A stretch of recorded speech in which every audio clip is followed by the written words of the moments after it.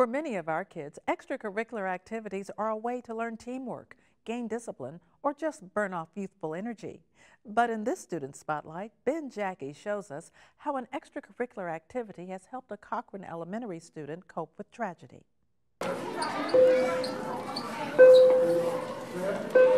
As fast as their feet will carry them, most students are out the door and on the bus at the end of the day.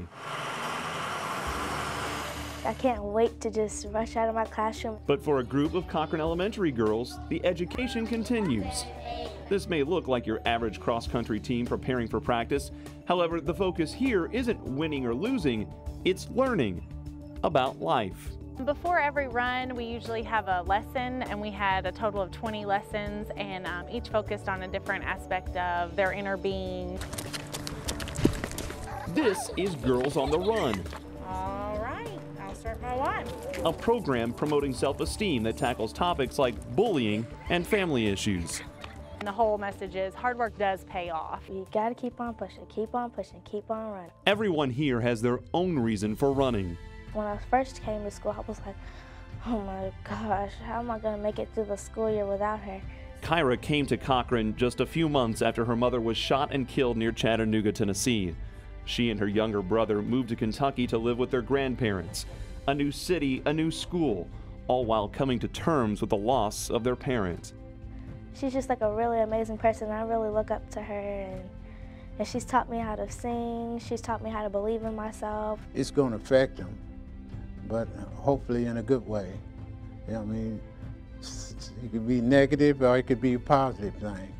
Kyra's teachers say it has been positive. She's active in several school activities and is excelling in the advanced program. She's like a sponge. She soaks up everything, you know, and just her character, her personality, you know, totally shines through. Kyra is an exceptional little girl, and she takes hold to stuff real quick. She's like a little sponge, you know. And it's been neat to watch her grow and to see what she's become just while being here. Sometimes when I think I won't make it, like my brain is almost like a hologram, like from my brain onto the concrete saying, come on Kyra, you can do it, you can do it. Just her just standing right there saying you can do it. The culmination of the Girls on the Run program is a 5K run against other schools. However, this isn't about where you finish, but how you finish. It's about the process, it's about the journey. Not running from your troubles, but racing towards a goal. Learning just how strong an 11-year-old can be.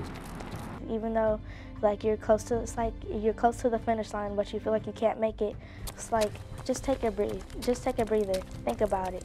Just like stop, think, and run. Just keep on running.